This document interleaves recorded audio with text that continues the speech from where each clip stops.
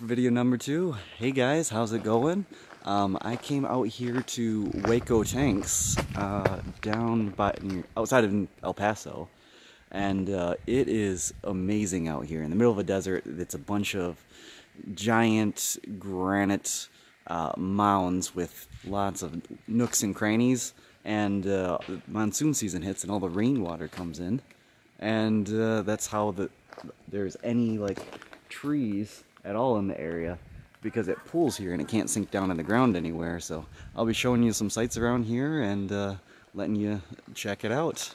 Hey guys, here I am climbing up on the North Mountain in Hueco Tanks, and I'll show you a little view right here. Working our way up. We're supposed to have a pretty good view at about 5,000 feet at the top of this end.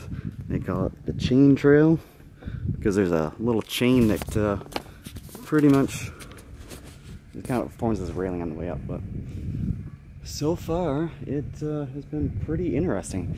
I've never quite seen anything like it. Unless you live in a desert, I don't know who has. So keep you updated as they're coming through. Thinking about trying to do some bouldering here later as well, after I get a feel for the layout of the place. See you in a bit. Alright, and here I am at the top of the North Mound. So you get a really decent view here of the other gigantic piles of granite.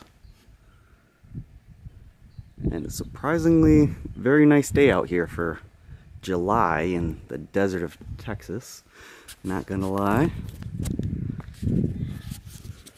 So just kind of wanted to give you guys a view of what it looks like out here and on some of the sites you get to see. There's lots of pictographs and whatnot that I've been advised to check out, so I might show you some of that while I'm here. And I just gotta work on hauling my bouldering crash pad and figuring out where some of the good climbs are, because I don't want to do anything over maybe a V3 here since there's nobody else here today.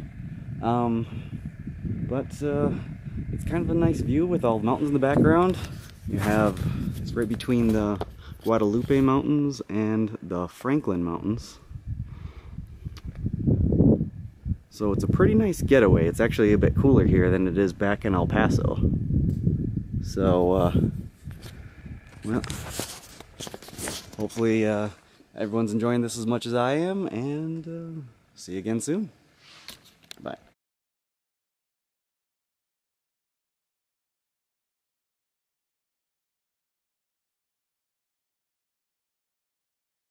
Hey guys, heading out, leaving Hueco Tanks. I got a couple pictures of the pictographs that I was going to show you, but a lot of it was just very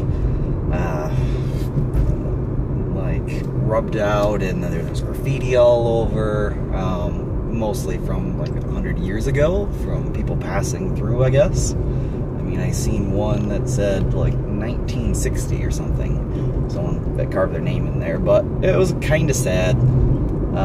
However, there's a lot more with the guided tours than the self-guided area, that's for sure. Scouted out a couple bouldering areas. Overall, it was pretty fun, but I'm heading out, and that was my little morning adventure. Alright, peace out.